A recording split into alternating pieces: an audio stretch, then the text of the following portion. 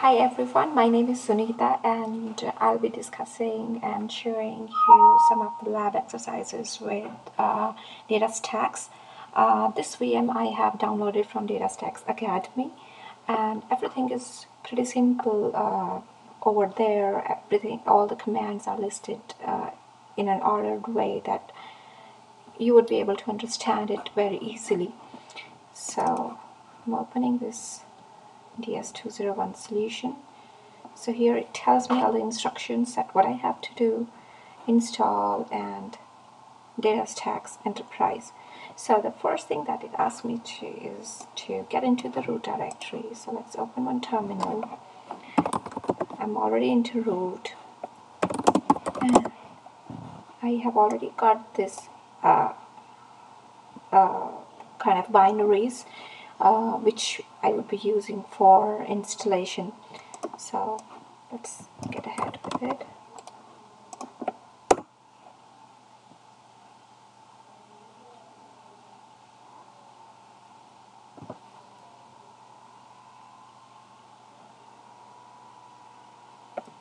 It's done. And with this, if you notice, we have got this folder here, and now it is asking me to move this to this name.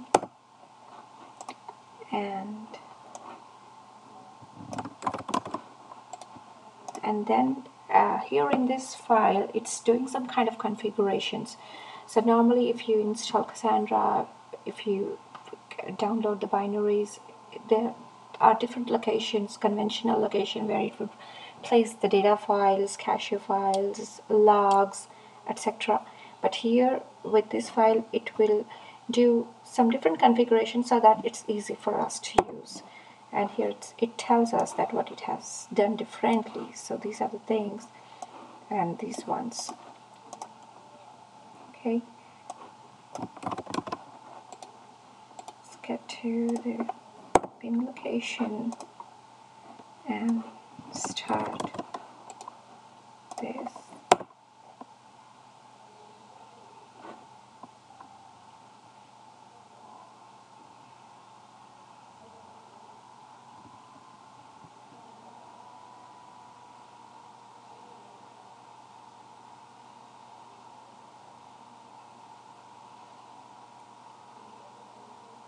Okay.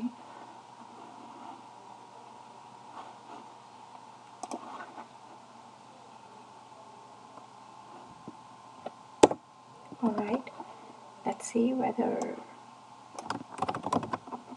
DSC is up or not.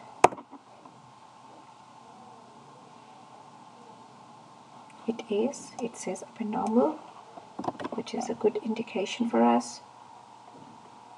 And now we'll practice CQL, which is Cassandra Query Language. So here in this CQL, they would be using one key space, which is killer video, and create a table to store video metadata and load data for the video table from a CSV file.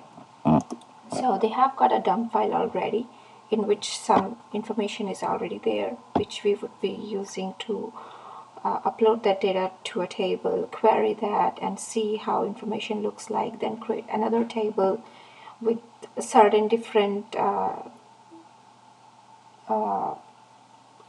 keys, and let's see that what different we discover. Okay, so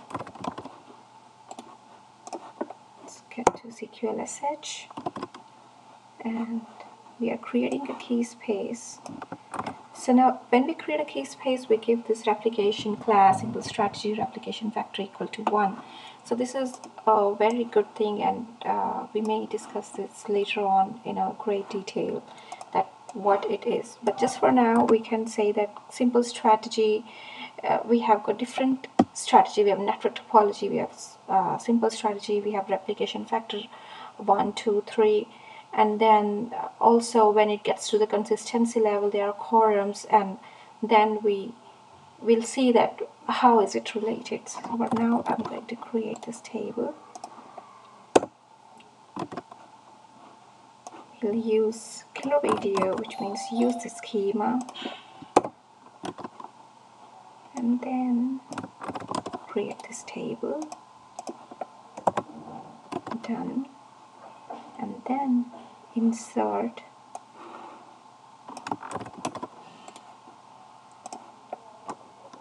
into videos. These are the columns. These are the insert into videos. These are the columns that we are talking, and these are the values. So done. Select start from videos. We have got one row. Now we'll insert another row.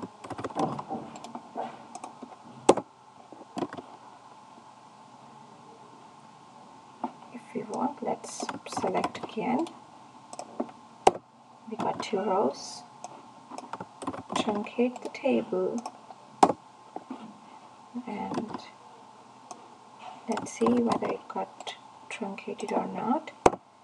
Okay, it is done. There are no records. Now we are going to load some rows from a CSV file. 5 rows imported, and now let's select,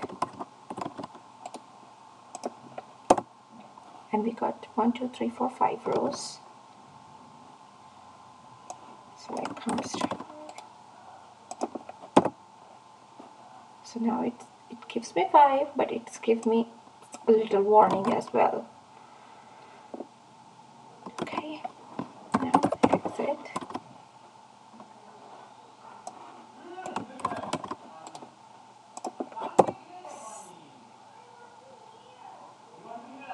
Okay, it's up and normal.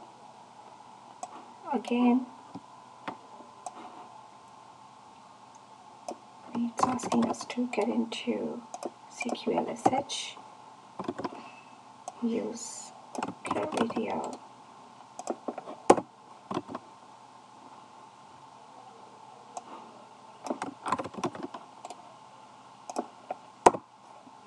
Okay, got it.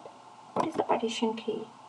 So here, if you see the video ID here is the partition key.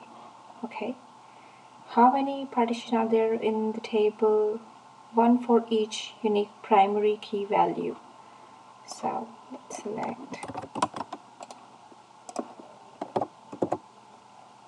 Okay,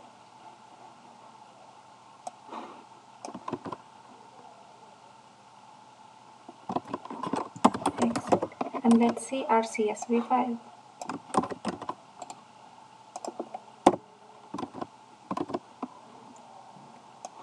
This is how our CSV file looks like. We have got this header tag, video ID added, date, title, and then these are the column values. Again, start the cqlsh.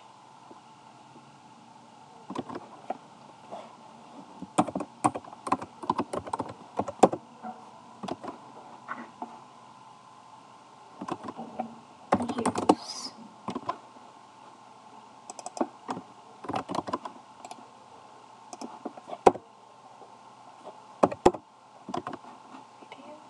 Create another table.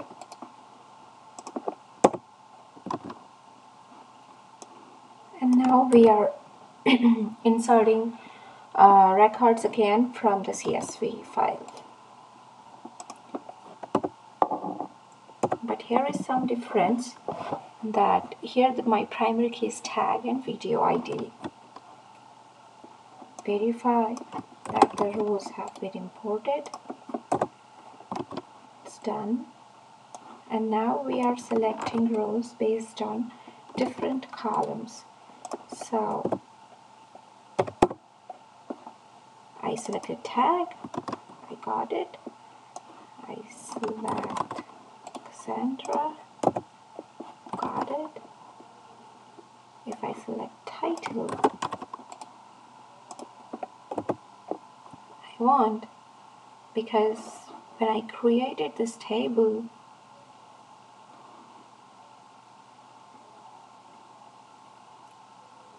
I'm giving this title and I do not have this title included in the primary key, and that is why it is erroring out.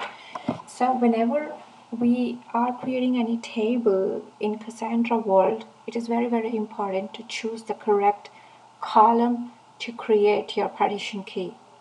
Otherwise, the Cassandra won't know where to go and find out the details, because the data distribution is based upon the partition key, which you defines the primary key in your table.